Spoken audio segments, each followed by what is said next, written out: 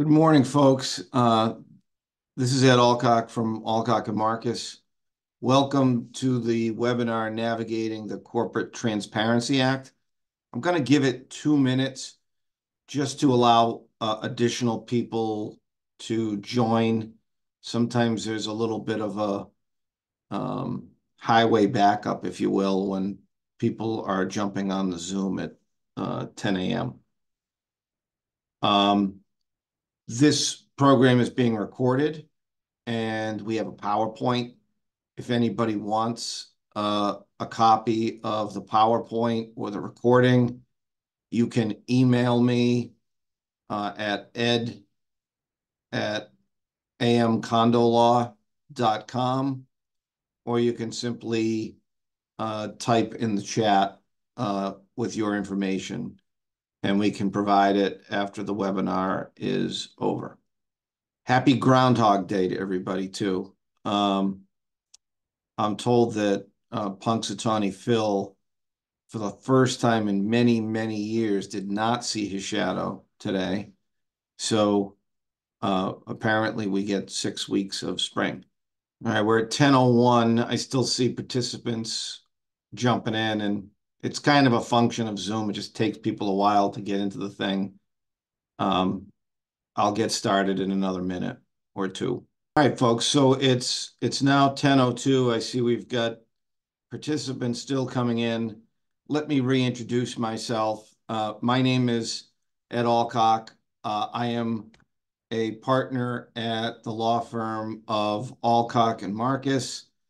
We primarily represent condominium associations and practice condominium law in Massachusetts, Rhode Island, New Hampshire, Maine, and Florida.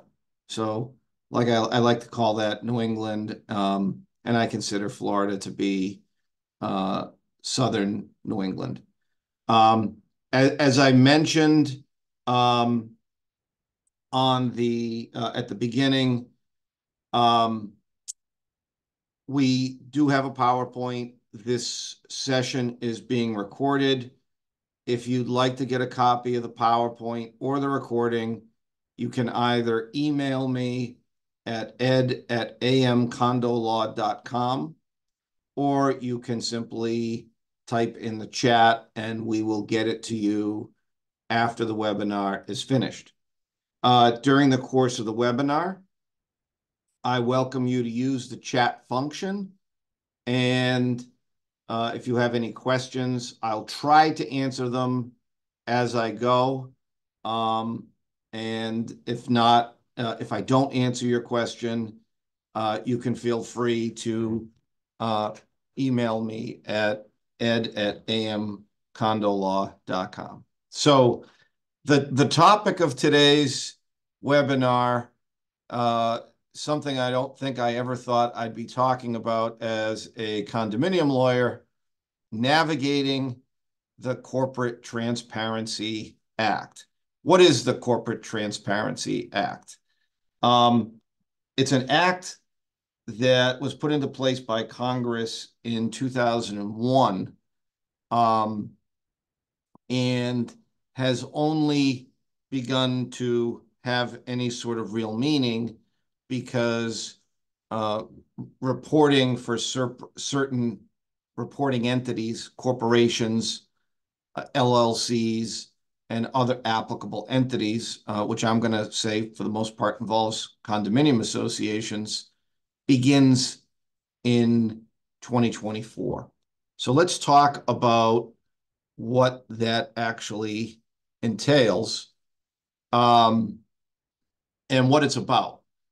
So there's a department of the U.S. Treasury that's called, what I like to call them, FinCEN. It's the Financial Crimes Enforcement Network. The issue, what this is supposed to deal with, is to expand and fight anti-money laundering efforts, terrorist financing, corruption, tax fraud, and other illicit activity. the concept, the idea is that individuals are using non-publicly traded corporations or LLCs to launder money, whether it's foreign interests, terrorist interests, um, and commit otherwise illicit crimes using shells like LLCs, corporations, some of which have a lot of money running through them, and you can't really tell who's involved or who the beneficial owners are of some of these smaller entities. Now, I say smaller, and we'll get into it in a bit because there are numerous exemptions for entities that have other reporting requirements, like publicly traded corporations, charities, so forth. So the concept is Congress is requiring non-exempt reporting entities to provide the name of the entity to FinCEN through FinCEN database and uh, information about who owns or controls these entities. And the information is specific. It's taxpayer ID number for the entity, the address of the entity, the name of the entity, and then the identities of the beneficial owners, their date of birth, their residential address, and then here's kind of what I consider to be the most interesting part, their ID number issued by the state in which they live, or if they don't live in the United States, an ID number issued by the state they live outside the United States, together with a state-issued photographic ID card, either a driver's license, or if you don't have a driver's license, a state-issued identification card that has the number, that same ID number on it. I know in Massachusetts several years ago, I used to have my Social Security number on my license. They changed that. Actually, they forbid it. They now give you a generic number that is not your Social Security number. So when you register with FinCEN, when a beneficial owner registers, they have to punch in the ID number and then also download a photographic copy of their driver's license. Let me just switch to the next slide here. Whoops. So the supposed or stated purpose of this law, again, is to combat terrorism, combat illicit crimes, money laundering, for LLCs, corporations that have a lot of money that runs through them.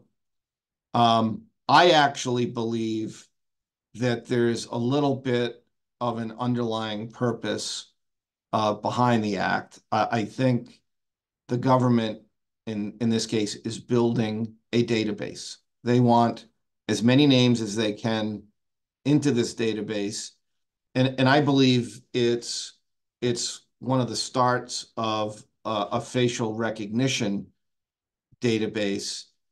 Might even be, sort of a test run. And I'll tell you kind of a funny story about the government and facial recognition. About a month ago, I went on a trip to Florida, quick little jaunt down, and I flew out of Logan Airport. And like many of you, I've gone through all the trouble to get one of these real IDs. So my driver's license has that little stamp on it. I had to supply 18 documents to the Massachusetts Registry of Motor Vehicles in order to get that real ID. I had to go get a birth certificate, had to show them like a utility bill, all kinds of stuff for them to verify that was me, and that's where I lived. So I go to the airport and I get into the security line. And I don't know if anybody's flown recently, but it's a little different now. Instead of just going up to the person and showing them your driver's license, they ask you to put it in a machine. And so I put it in this machine. It gets sucked into the machine. They ask me to stand back and they take a photograph of me. And the reason they're doing that is because they have a facial recognition program on the computer at the airport security, and they want to match up the picture of your face with the picture of your face on your license. Well, for whatever reason, I was sitting there and they're like, sir, it's not working. Can you put your chin up? For whatever reason, in my driver's license picture, my chin is up. So like, oh, can you move like this? Can you move your head? So we kept doing it. They must have taken 10 photographs of me. And finally, the lady says, sir, it doesn't seem to be working. Can you stand over there? So, I'm trying to get through security. They move me aside. I'm standing over in line here, aside. And then it happens to another guy. And he's standing next to me. And within moments, the two of us are sort of planning our own little insurrection at the airport, because we're like, what is the point of us getting this real ID if it doesn't get us through the security line? And then, maybe about 20 minutes later, a woman comes over, looks at our IDs, looks at our faces, and finally lets us go. I found that to be very interesting. And I think, with the advent of artificial intelligence, I think that's kind of where we're going. And I think it's kind of interesting that the government's already involved in it. That's why they want the licenses. And again, I think here it's for a legitimate purpose. The idea is that it's to fight terrorism and crimes, but I just think that technology is sort of an interesting piece. I think that's why they want the photo IDs, and we'll talk later. That's why I think it's unlikely that condominiums are going to get a late exemption in this game, because I think the government's more interested in building a database. So, who does the Federal Corporate Transparency Act apply to? Well, it's a corporation, an LLC, or any other entity that is created by the filing of a document with a Secretary of State or any similar office under the law of the state. So, in virtually every state but Massachusetts, condominium organizations, the organization of owners, takes the form of a nonprofit corporation or nonprofit association that has obligations to file with the Secretary of State. Massachusetts is a little bit of an outlier. For some reason, when somebody started creating condominiums in Massachusetts, they are formed under the term condominium trust. Okay. However, and so there's no filing with the Secretary of State, but there's a filing at the Registry of Deeds, and we believe that to be a similar office. Furthermore, while in Massachusetts we call them condominium trusts, they're not really trusts. They're not real estate trusts or business trusts. All of the case law interpreting how they act and how they operate, they've been analogized to corporations. And let's think about it, right? The condominiums, they have unit owners, which in a lot of ways are analogous to shareholders. They have elected boards of directors, again, analogous to corporations. In Massachusetts, there's a seminal case called Cody versus Levine that analogizes the structure of condominiums to corporations and even applies the derivative requirements under Mass Rule Civil Procedure 23.1 to certain cases involving condominium associations. They're not corporations in Massachusetts, but analogous. And I think, notwithstanding the fact that we call them trusts, I believe, and it's our legal opinion that this act applies to condominium associations in Massachusetts, just like they would in any other state. Now, even in Massachusetts, you have some condominium associations take the corporate form. Not every condominium association in Massachusetts is a condominium trust. And like I said, the condominium trust concept is unheard of in any other state.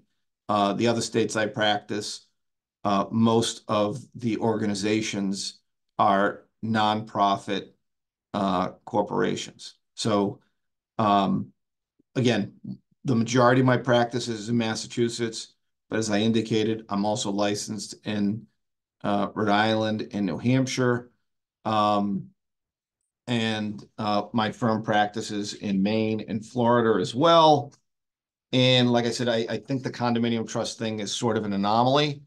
And I can't believe that if we get down to it, that FinCEN would say, oh yes, Massachusetts, your condominium associations are exempt because they have a different form or formation than the condominiums in the other 49 states and territories of the United States.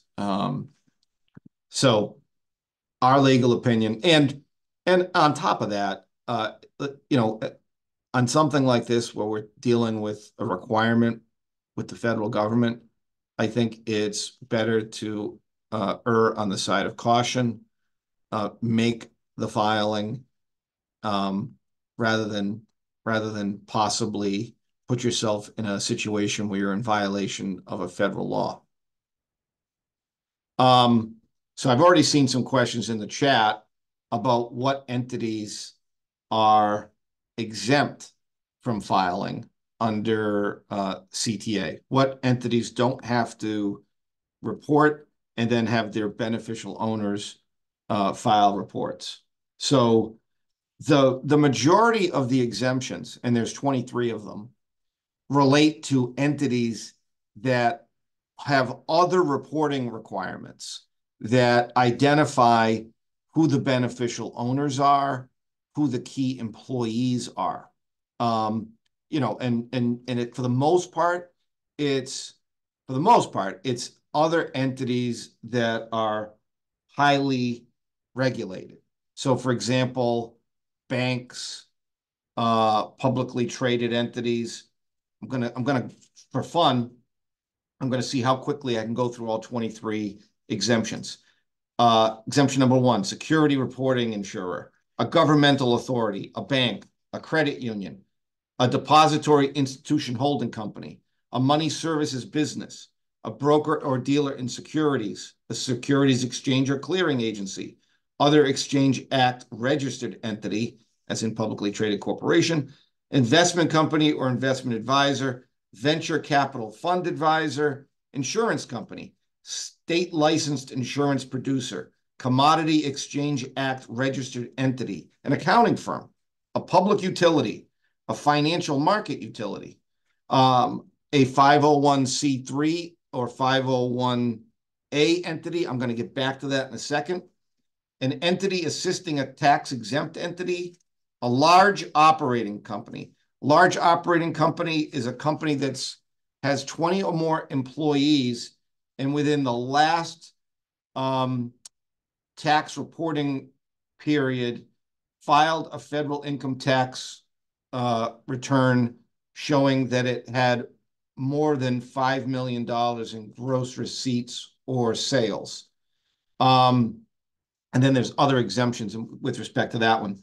And then a subsidiary of certain exempt entities.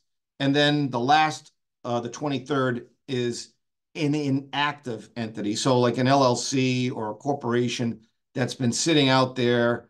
It had to have been created before 2020 and is not engaged in any active business, has not sent or received any funds in excess of $1,000, has not experienced any change in ownership in the preceding 12-month period. There's a lot of requirements to the inactive entity. So one of the questions I got, and some of the confusion, is about what is a tax-exempt entity. Nonprofits, and people confuse it all the time. Nonprofits, which most condominium associations are not tax-exempt entities. Tax-exempt entities are specific classified entities under 501c and 501a of the Internal Revenue Code. The typical one, the one I've dealt with more often than not, is the so-called 501c3 entity. I remember for years I was treasurer of the North Attleboro Soccer Club back when my kids were soccer players, and that was a 501c3 charity. And I think the reason for the exemption on the 501c3 entities is because and I have some familiarity with dealing with their tax returns, is you had to identify as part of the filing who the key employees were, who the directors of the association were, what their addresses were. There was a lot more disclosure on a 501a or a 501c income tax return. So again, the issue is, and I really think the reason a lot of these entities are exempt, other than the 20 employee $5 million company, is because there is significant information that is reported about the beneficial owners. So unfortunately, that does not exist. Most condominium associations, whether they take the form of a trust, whether they take the form of a nonprofit corporation or unincorporated association, file tax returns, and the tax returns do not have the same requirements of information that a charitable organization has to put on their tax return. So let's assume for the moment that you are involved with a corporation, condominium association that has to report to FinCEN. I've kind of already gone over this, but it doesn't hurt to identify specifically what they're looking for. So the first thing is the reporting company has to provide its legal name and or its trade name. So you have some corporations that have a legal name and then they do business as.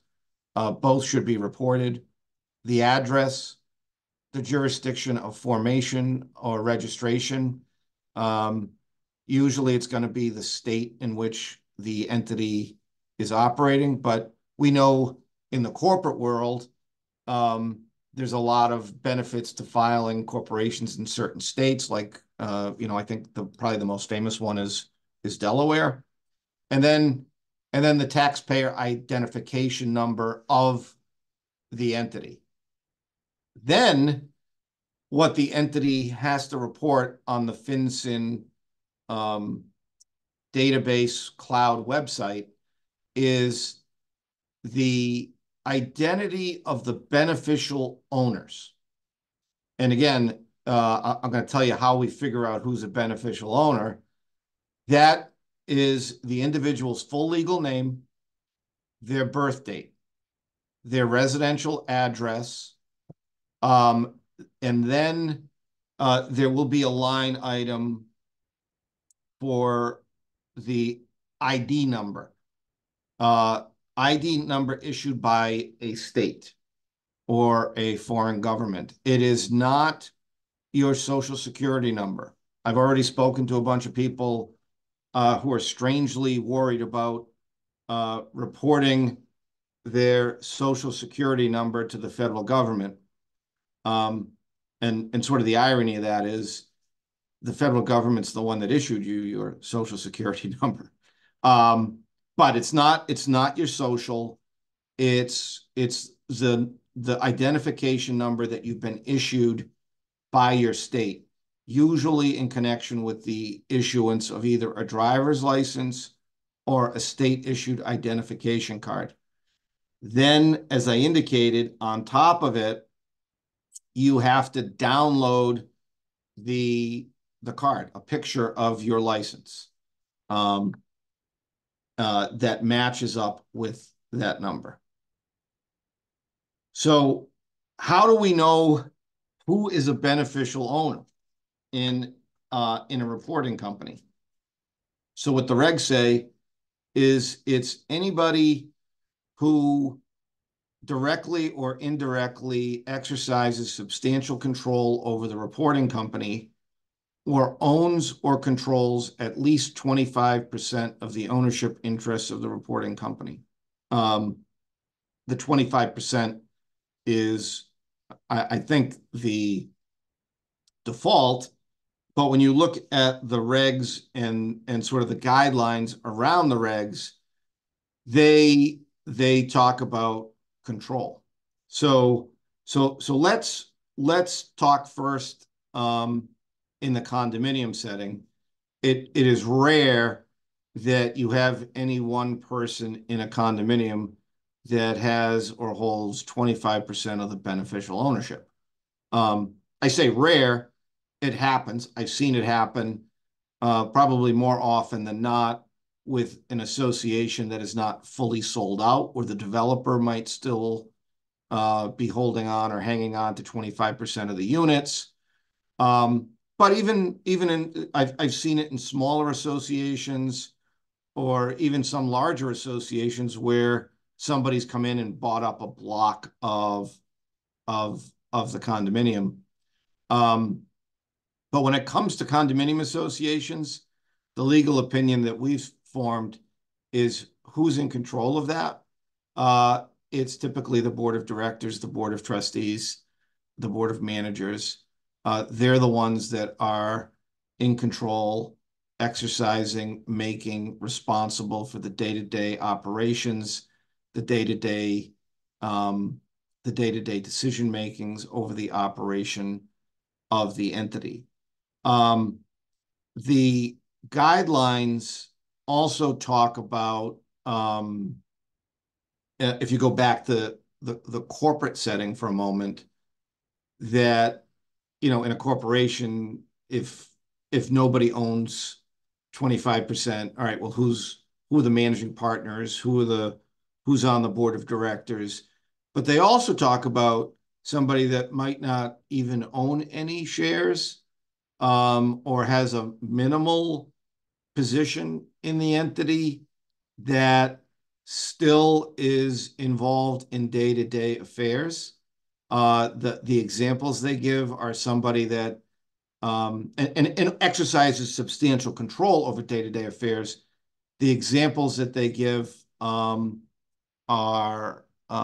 ex officio people, ex officio board members, emeritus board members, retiring shareholders that hold a prominent position. Um, and one thing that I think is worth thinking about in the condominium association world is sometimes you have documents where there is an ex officio seat. Sometimes it's reserved to the developer. Sometimes it's reserved to the past president, or a chairman emeritus, an emeritus position. So I think as a general rule, the idea is going to be for FinCEN filing purposes of BOI, if you're a condominium association, um, it's going to be the board of directors. But I think from time to time, depending on the nature of your association, you might want to consult with your lawyer and say, oh, well, we have this ex officio seat, or the developer owns 27% of the units, or we have this investor that owns 27% of the units. Should we have them also file a BOI with FinCEN? So I'm seeing a lot of questions coming in. I'm probably going to reserve them to the end because I think a lot of them are going to get answered as we go. So what is the timeline for all this? So and how is this done? So the BOI reports are filed electronically through FinCEN's secure cloud-based filing system called the Beneficial Ownership Secure System, BOSS. And they have a website. I went on and I did my FinCEN filing for my firm on January 2nd. So the idea is if your company or your association was formed before January 1, 2024, you have until the end of this year to file the BOI report. And again, the BOI report is, in order for it to be complete, it is the information for the company or the organization, including its taxpayer ID number, and then every one of the individuals that is a beneficial owner. So if you're a condominium association and you have 5 board members, it's complete when you file the information on behalf of the entity, and then all 5 board members file their information, including their date of birth, upload their driver's license and their address and so forth. Reporting companies created or registered on or after January 1, 2024, initially had 30 days to file with FinCEN because there's been a little bit of a backlog or time gap in FinCEN getting their system up and running. That 30 days has been expanded to 90 days. Importantly, after the initial report is filed, before December of 2020, before January 1 of 2025, there are continuing obligations. Those continuing obligations are whenever, and this is probably obvious, whenever the entity changes in beneficial ownership. So if a shareholder leaves, somebody else gets over 25%. Importantly, I think for condominium associations or homeowner associations, we all know this, they change frequently. Board members change frequently, usually annually, right? Maybe it's all 5 of them, maybe it's 1 of them, maybe it's 2 of them. So whenever there's a change, that needs to be updated.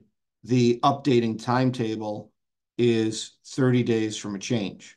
The same if there's a change of address. I don't think that's going to be a big deal when it comes to community associations because most of the board members tend to live at the property. But there are those where they're operated or somebody's on the board and their primary address is somewhere else, somewhere out of state.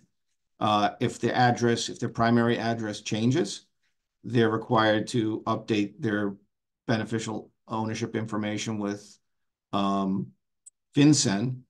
And one of the tricky ones is license updates. So, and again, this kind of goes into the AI and the photographs of your face.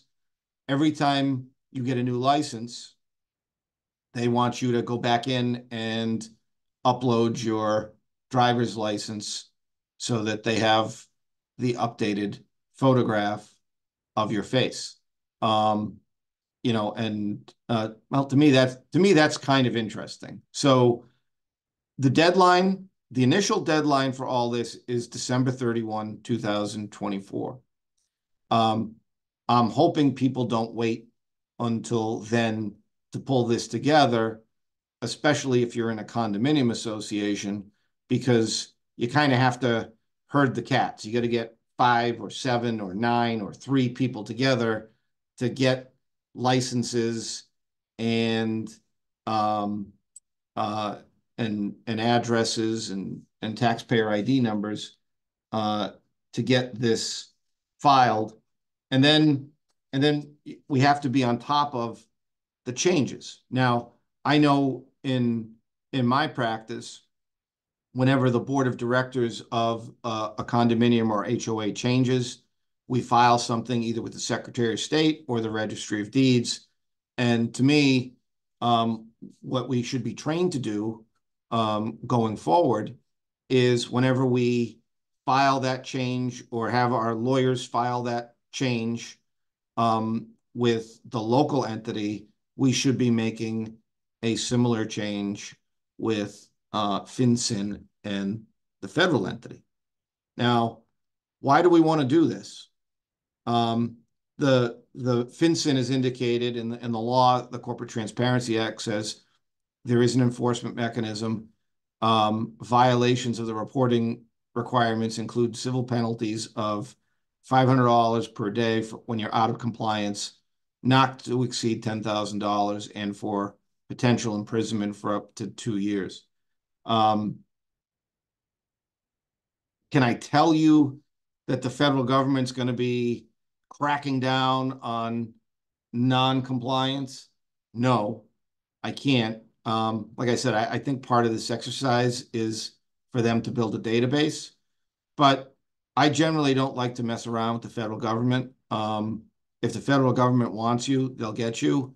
And I think, I always advise my clients to comply with the law, and it's not that hard to do.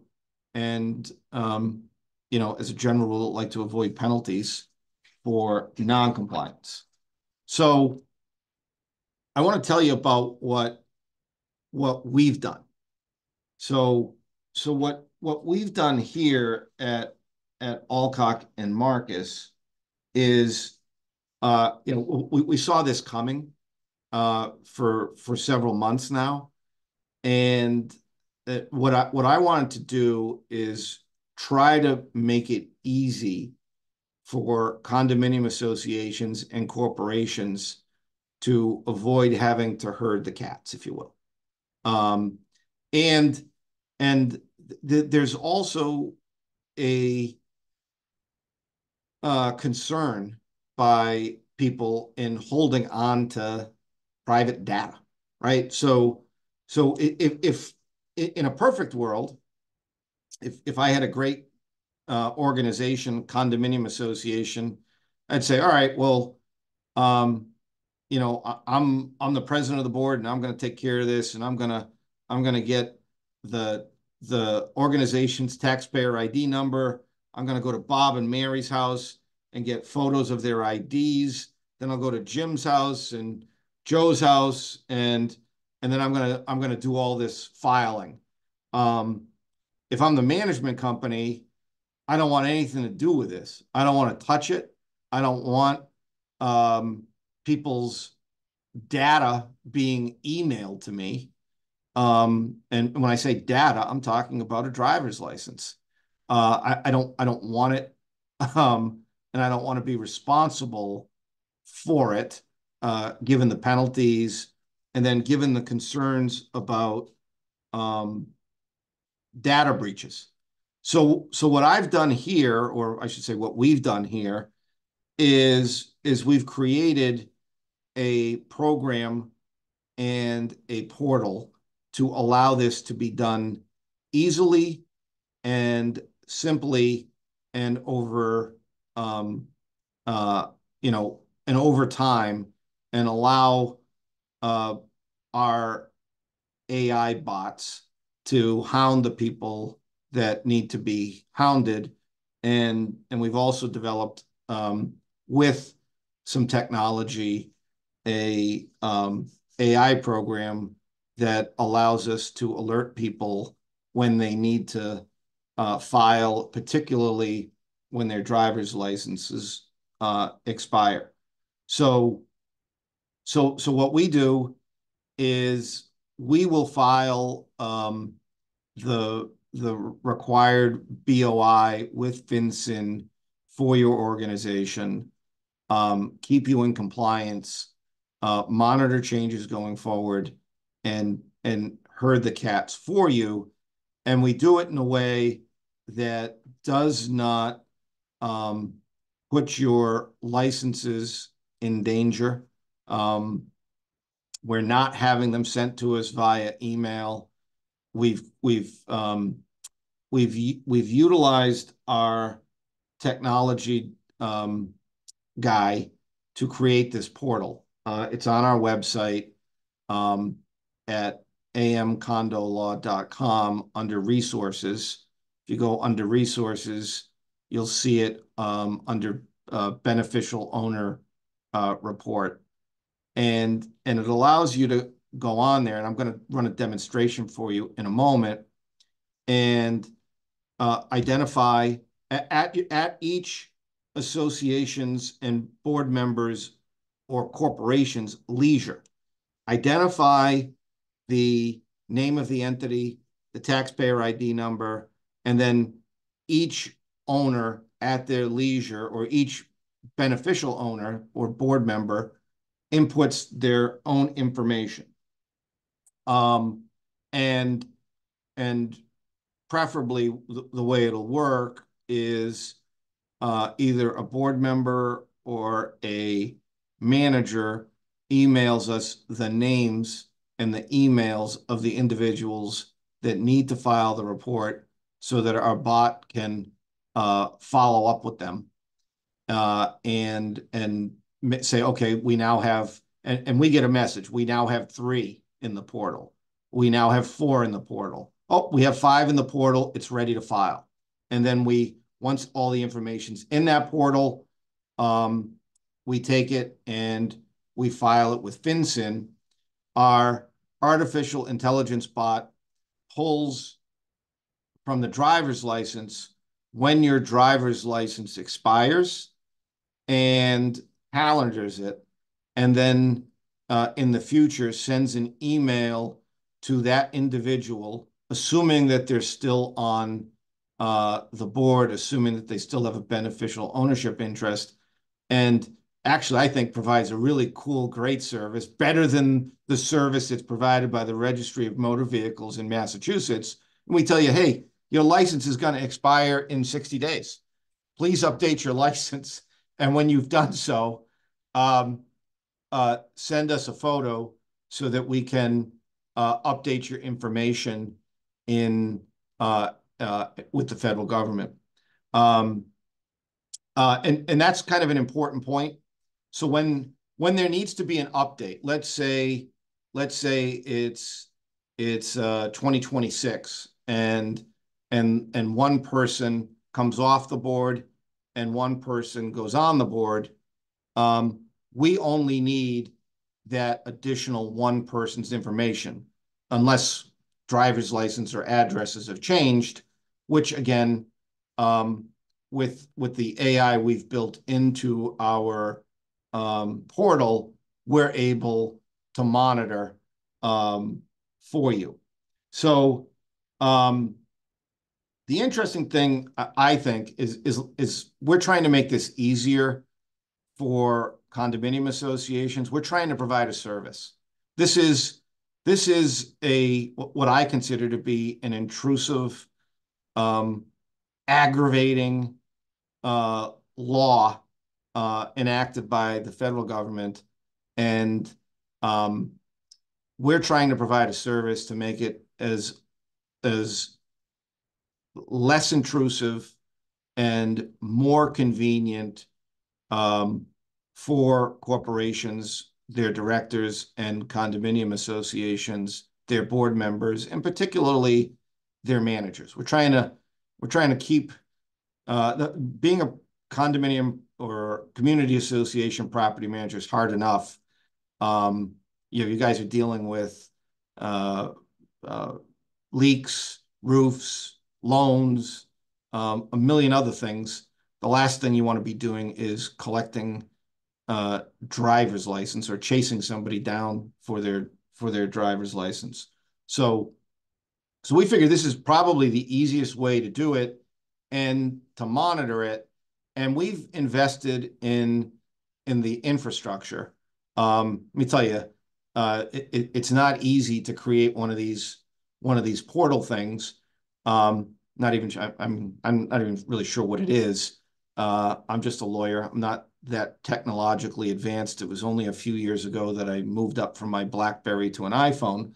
But it's kind of interesting in dealing with the technology guys as to how it was built, and then the firewalls that have to go in, because we want it to be secure, because you're transferring driver's licenses to our portal so that we can comply and monitor that for you going forward.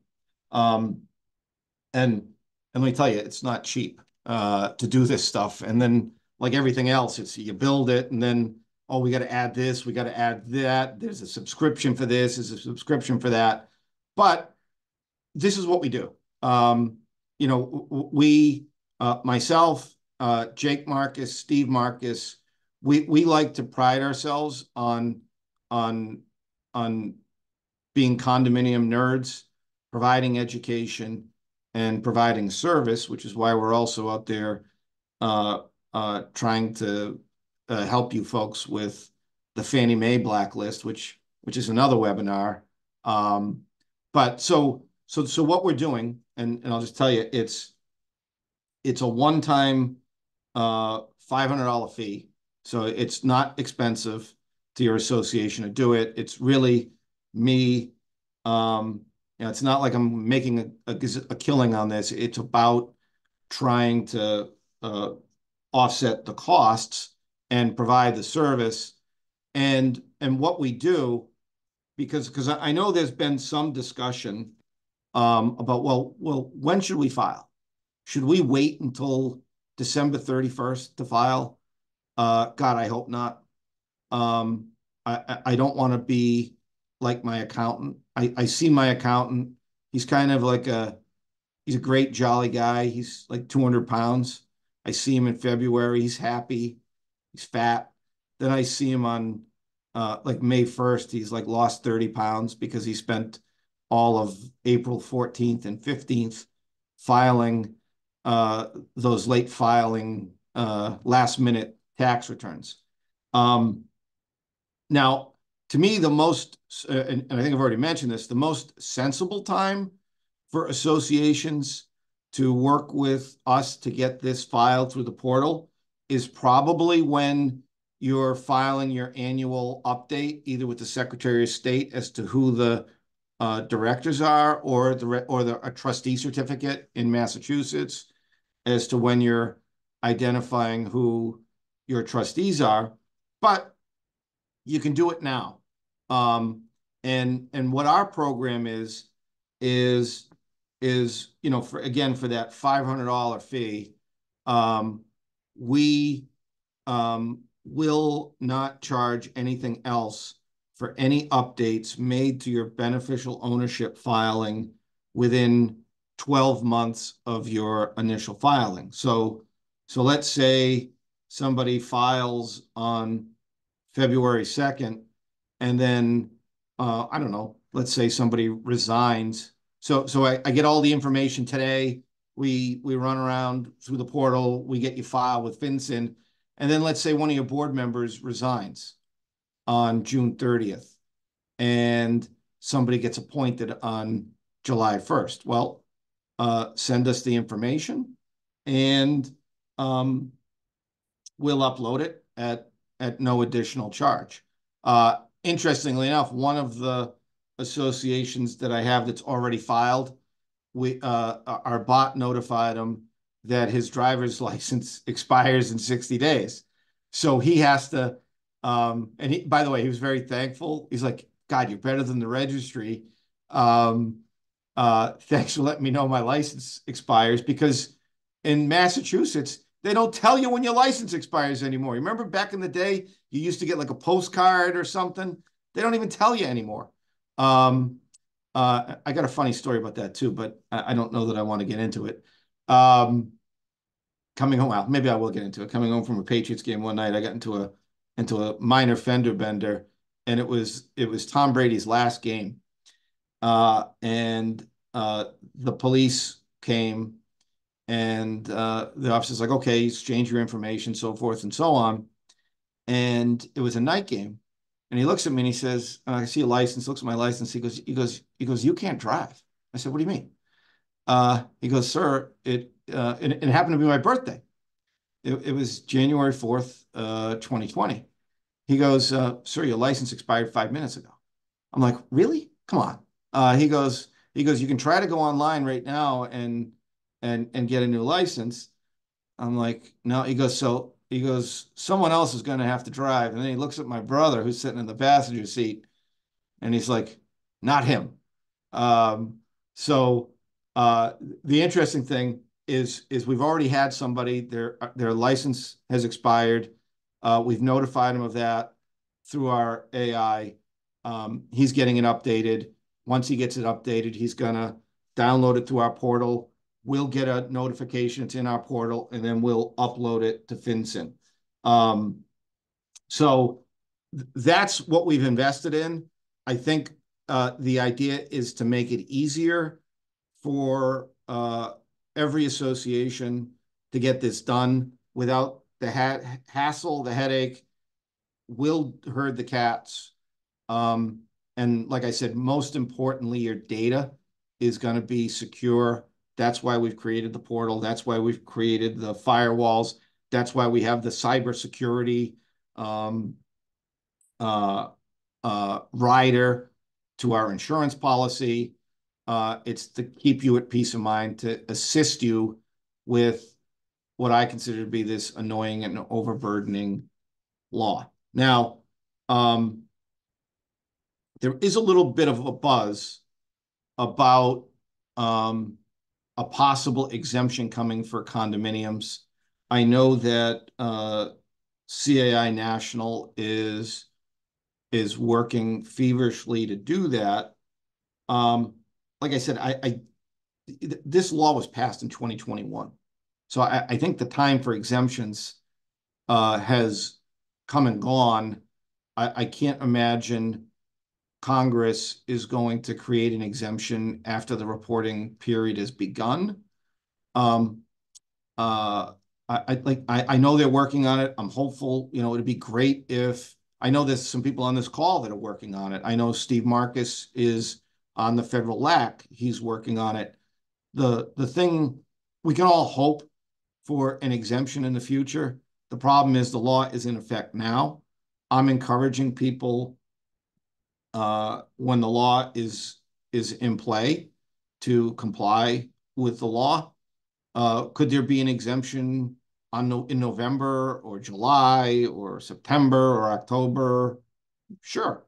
I don't anticipate it. And the reason I don't anticipate it is, as I've stated throughout, is I think the federal government is interested in creating a database.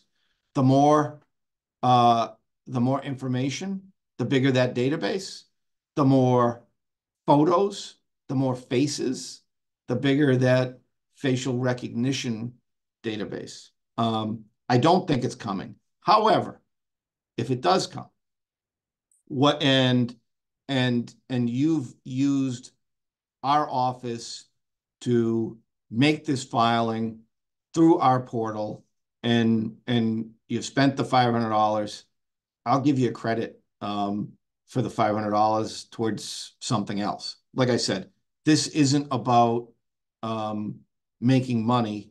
This is about providing what I think is an important service, putting your mind at ease for condominium associations to comply with this annoying law.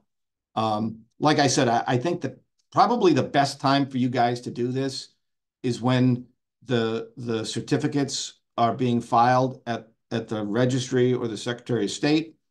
I'd hope you don't wait for the December 2024 rush, so I don't have all of my staff here on New Year's Eve trying to get these filings done. And I don't, although I don't know, maybe there's some benefit to that, like my accountant, maybe I can lose 20 pounds at the last minute doing that. So that's it, folks. That's the presentation. I've seen a lot of people on here asking for the recording or the slideshow. I'm going to get that to people.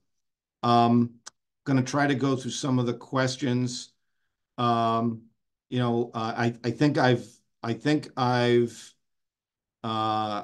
answered most of them. What I'm seeing.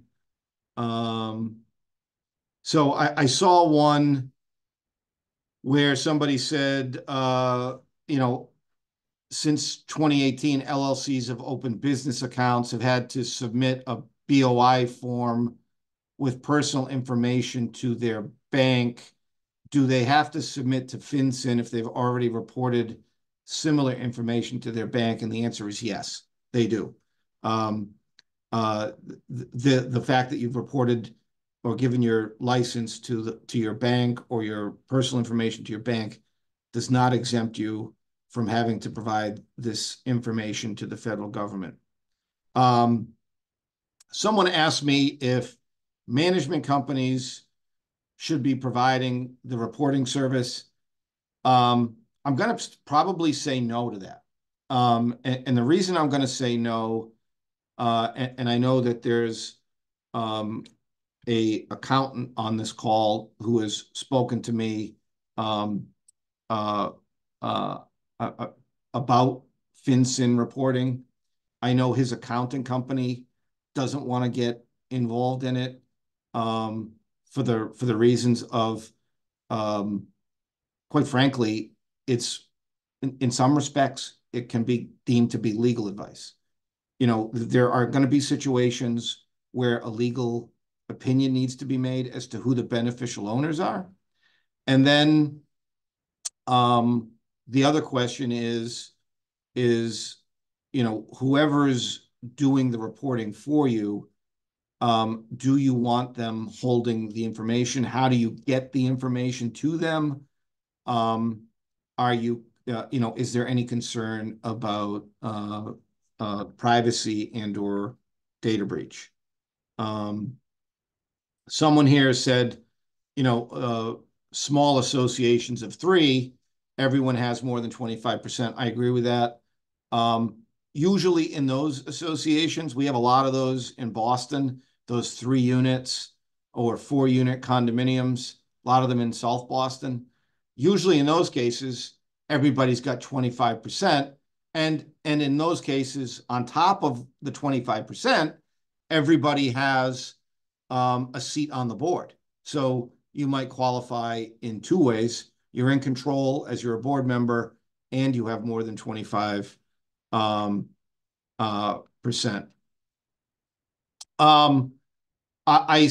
Someone asked the question that I've seen some legal opinions that say an association that elects to file Form 1120H is effectively a nonprofit and thus exempt from this. The answer to that question, and some of the folks and myself on this call have been engaged in communication with some accountants across the country on this very issue. The regulations say 501c3 or 501a. You are a nonprofit corporation. Not all nonprofit corporations are 501c or 501a. Those are usually charities. There are very few, although there are some, there are very few HOAs and condominium associations that are 501a or 501c. I would say less than 1% nationwide. It's a very small number. So the answer to your question is the regulations give an exemption. They do not give an exemption for nonprofits. They give an exemption for 501c and 501a. If you're not a 501c and a 501a, you are required to report. So one of the questions is, who on the board submits their photo ID? The answer to that is all board members. And that's part of the, that's part of the reason why I think the portal's a good idea. All board members have to submit. And by the way, why don't I see if I can take you through our portal? I just want to show it to you. So this is where it is. It's amcondolaw.com beneficial ownership information report.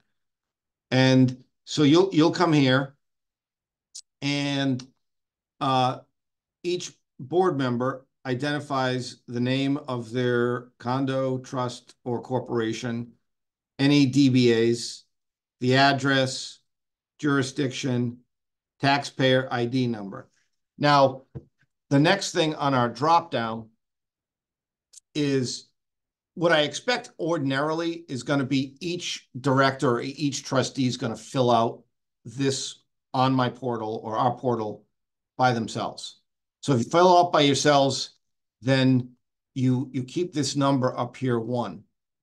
Now, I do envision scenarios, right, where you might have a board member or a trustee who's not terribly technology proficient, right? Maybe doesn't even have a computer.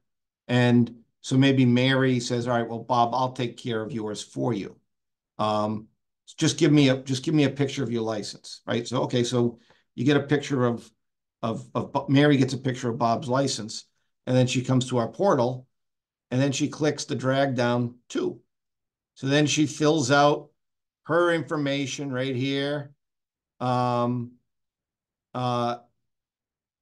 drags the photo into this spot, and then she fills in Bob's, and then she hits submit. Now, maybe there's some industrious director or trustee who says, you know what? I really want this done. I'm going to go get all 5 of my board members' licenses. And I'm going to fill this out for everybody because I want this done. I'm going to get this over to Allcock so we can get it filed. Well, he goes to the little thing here. He clicks out 5, and then he's going to fill out all 5 of these things. And then he hits submit, and we go there. So let me continue to answer some questions. What does BOI stand for? Sorry, I use acronyms.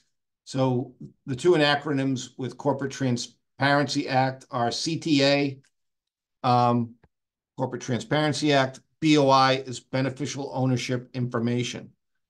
So somebody asked, does one individual report for all, or does each member need to register individually? I think I've answered that question.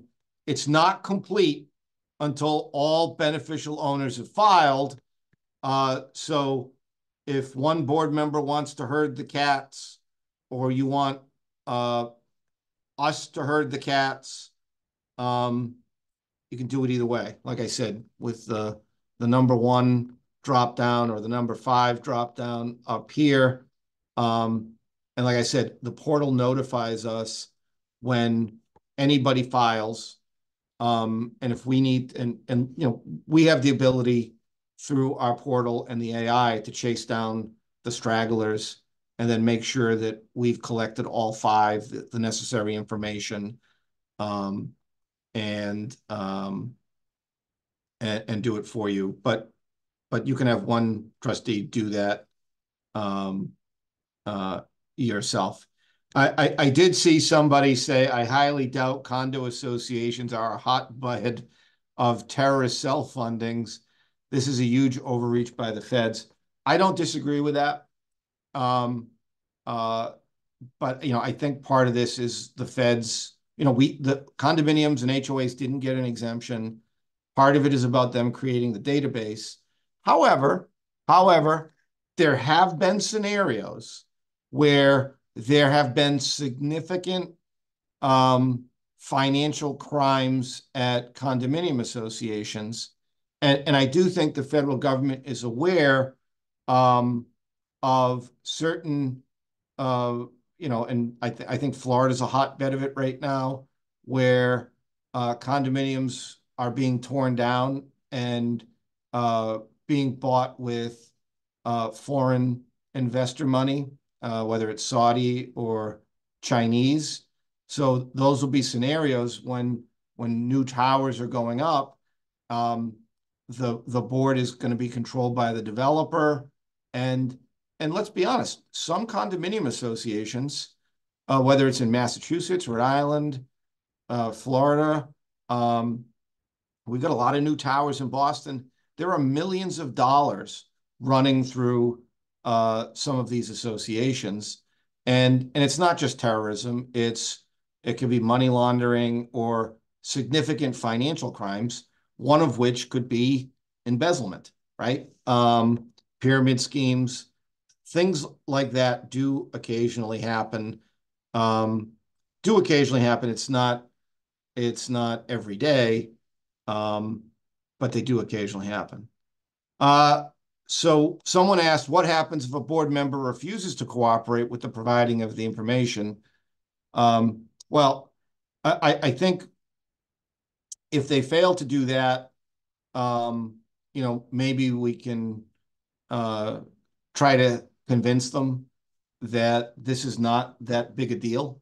Um, I know some of the initial concerns I got back or feedback from people, as I mentioned already, was social security numbers. Like I said, I mean, who cares? I mean, the government already has your social security number. People are objecting to, sometimes people just get stuff in their head or they're obstinate. They already have your social security number. Um, and hopefully, and I'd be happy to help assuage them that this is not that big a deal. Hell, you go, if you fly, you go to Logan Airport, uh, you're giving them your driver's license and they're taking a picture of you, for God's sakes, to match it up. So it's not that big a deal. But if your board member is really, really, really that obstinate, um, I mean, my recommendation probably is going to be to explore, having them replaced because, I think it's more important for your organization to be compliant with federal law than not. So I've got somebody that says, so a condominium association that is not registered with the state as a legal entity would be exempt from this. I know of no condominium association that is not registered with the state in some form or fashion, whether it's the Secretary of State's office or the Registry of Deeds.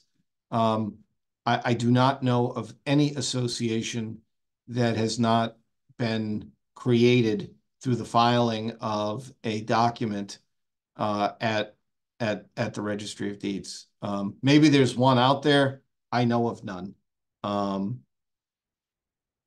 Uh, Someone asked me if we do this outside of our geographical area. That's something that I'd ask you as far as geographical area, I practice, or my firm practices in 5 states. If there was someone asking if we could do this for clients outside of our jurisdictions, I think the answer to that would be no. I would view this as providing legal advice within that state. I can't practice law in a state. So could I collect this information and file it for a condominium in Colorado? The answer would be no, but I could probably point you in the direction of somebody in Colorado or California or Georgia. Somebody said it'd be great if there's a one-pager to provide to the board to explain what is needed and what we'll do. I will do my best to get you that, Elizabeth. Someone said, what happened when board members change? I think I've already explained this. The incoming board member needs to provide their information. I think it's perfect, perfectly done when the new certificate is filing. Someone said, are the HOAs included in the reporting? Yes, the very first part of the reporting is the name of the association, of the entity, their address, their jurisdiction of formation. Remember, we talked about you formed in Delaware, Massachusetts, and the entity's taxpayer ID number. Someone asked me, does the board have to give you permission to go ahead with this? Are you working with the management companies? I'm working with both.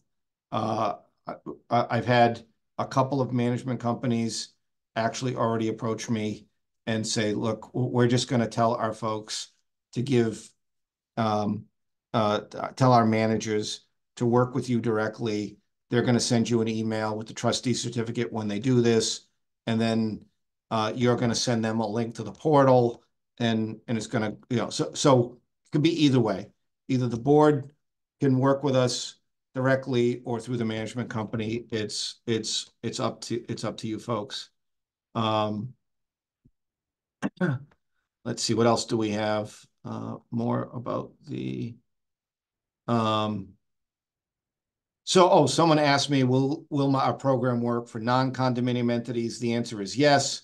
Is there a filing fee outside of our program by the government? The answer is no, just a penalty if you don't do it. And yes, our program does work for non-condominium entities. You'll see at the top here, it's condominium association, trust, or corporation. And actually, it's kind of interesting. For certain, I have one client who has 82 entities in various forms of life. He's a developer, and for an entity, for someone like that who has many entities, there's a way to relieve the administrative burden of filling out 82 forms and resubmitting the driver's license 82 times. It's called a FinCEN identification number. I think that's going to be rare, but for those people who are interested in dealing with corporate entities, and if you have a lot of them, like that one client I have, happy to discuss that with you. Yeah, so John, someone asked me, are you offering the service to non-OHOA business entities? The answer is yes. Someone asked, can we clarify what it is we need to do exactly within the next 90 days and what we have until December 31 to file? Okay, so confusion there. So if your entity is created in 2024, okay, 2024, you have 90 days to fill out the information that appears here on my website, which is the name of the entity, the address, jurisdiction, taxpayer ID number, then identify who your beneficial owners are with their driver's license and the photographs. So if you created an entity on January 2nd of 2024, you have to do this by April 2nd. If your entity or condominium existed before 2024, you have until the end of the year to do this. Once you file, let's say I file, and I filed for my company on January 2nd. I wanted to be one of the first. If there is a change in the beneficial ownership interest, if I say I've had enough of practicing law and I'm going to go play golf in Florida and leave this whole thing to Jake, we have 30 days from that change of when I leave to update the system with FinCEN. One of the benefits of using our portal with the built-in AI is that we're going to monitor that for you. Again, the driver's licenses, when we get the trustee certificates and the filings with the Secretary of State, we're going to see when board members' terms expire, and we're going to try to use our bots to stay ahead of that for you.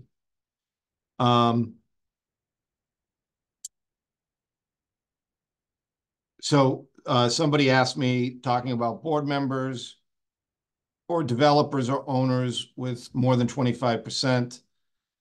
The answer is yes.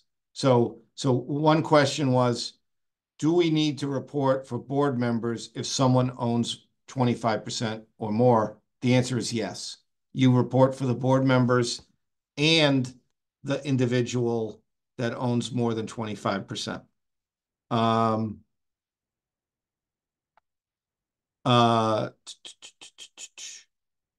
actually, very interesting from Ken Bloom, my accounting friend, who says that condominiums that file 1120H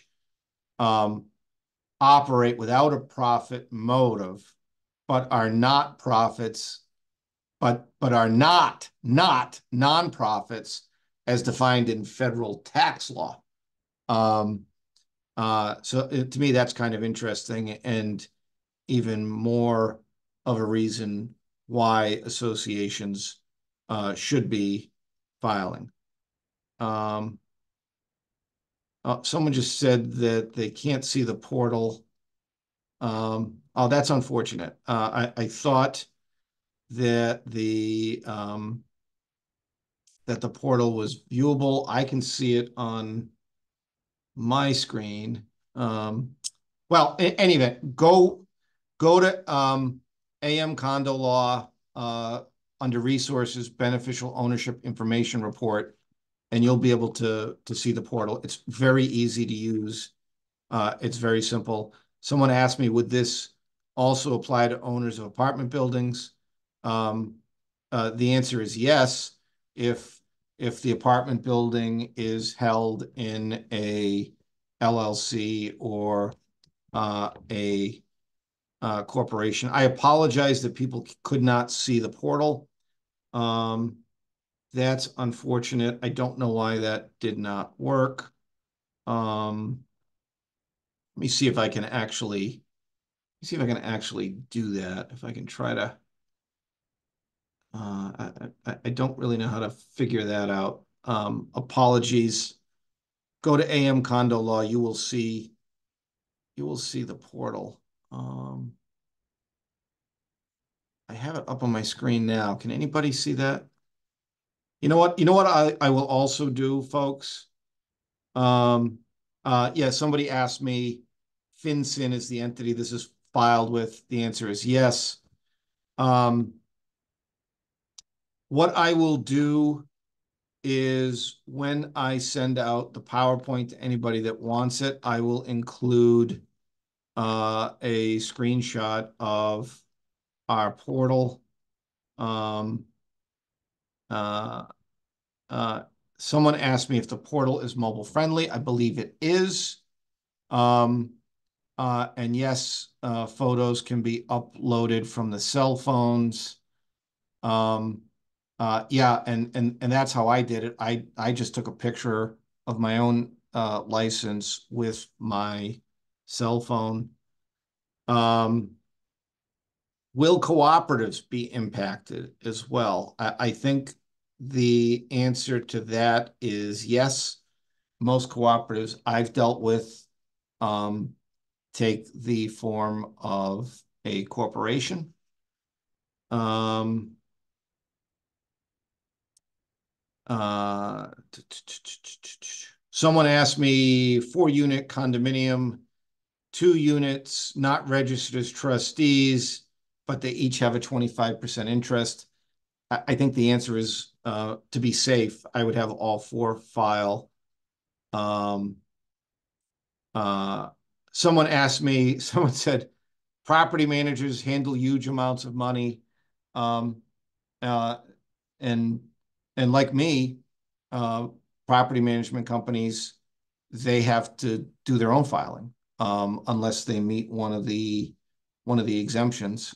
Some of them might have more than 20 employees and more than $5 million in gross receipts from the prior year based on a filed tax return.